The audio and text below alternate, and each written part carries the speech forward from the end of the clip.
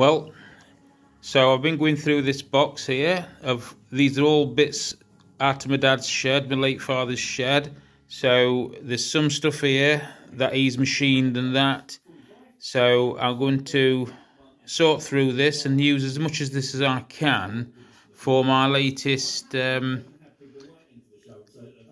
solenoid operated horizontal mill engine. So as I say, the fact that I'm using my late father's stuff to do this, I'm going to make a project out of it, fills me with great pleasure, and I'm sure he's looking down here on top of me and thinking the same. So yeah, so bring the project on. It started now.